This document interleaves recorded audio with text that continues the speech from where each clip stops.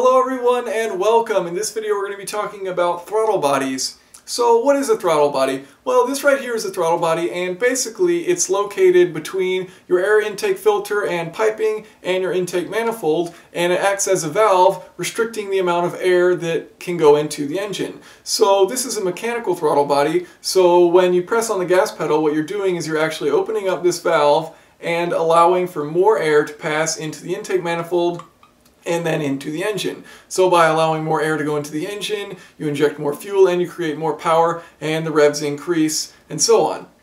So why might you want an aftermarket throttle body? Well, on stock engines, the stock throttle body is typically going to be a good size to not create much restriction as far as how much power it's going to make. But if you do have a modified engine, then your throttle body can become basically a restriction if it's too small and restricting the amount of air that goes through. So by getting a larger one, you can pass more air through it and thus create more horsepower. So that's why you may choose to use an aftermarket throttle body. So let's take a look at some of the features on this throttle body and what they're there for. So the first thing we'll be looking at is the mechanism which actually opens the butterfly valve. So what we've got here is this is where your cable, your throttle cable, is going to route and be connected up top here. And so as you press down on the gas pedal, which is connected to the throttle cable, you'll be turning this and then opening up the butterfly valve to allow airflow.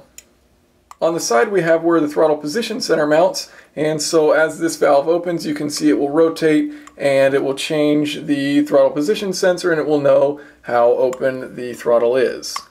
So up on top we have the manifold absolute pressure sensor, the MAP sensor mounting, which mounts right here, and then you can see this hole here which comes down and then feeds behind the throttle plate here, so it's sensing the pressure behind this throttle plate. So as you allow for more airflow in, it'll read a higher pressure and the engine will know to inject more fuel. Now on the left side here we have this throttle body stop screw, and basically what this is doing is preventing this spring from rotating the throttle body anymore, and this basically just creates the stop for where this should stop rotating in order to fully close the throttle. So this doesn't need to be adjusted, it should be left basically where it is, and that's why you can see that there's a paint pen mark on it indicating that it's in the initial position.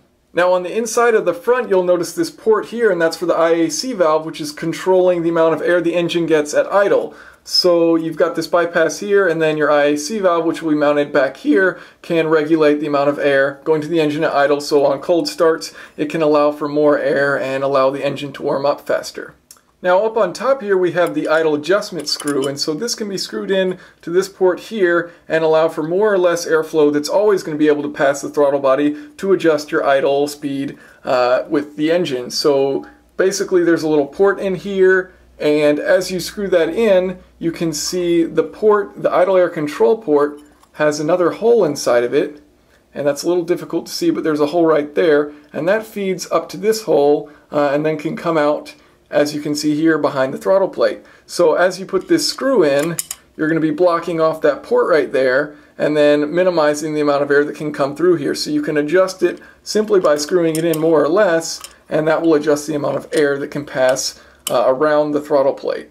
Now on the bottom of the throttle body you'll notice these connections here to connect up hoses, and these are actually for coolant lines so that you can connect up coolant lines to this. And basically what happens is if you're in like sub-freezing temperatures and you've got air coming through here and you might have some condensation buildup or something like that on the throttle body, that could freeze this valve closed. And so by having these coolant lines pass through, they make sure to keep that a bit warmer and thus prevent this from freezing. And you may be thinking, whoa, if you're heating up the throttle body, you're going to be heating up your intake charge. And I mean, that's true to some extent, but it's honestly quite minimal. The amount of heat passing through here is pretty small, and basically you're just putting in enough so that things won't freeze up. But at the same time, you know, the surface area is relatively small, and the amount of heat passing through it is pretty small, so you're not actually going to be heating up your intake charge significantly.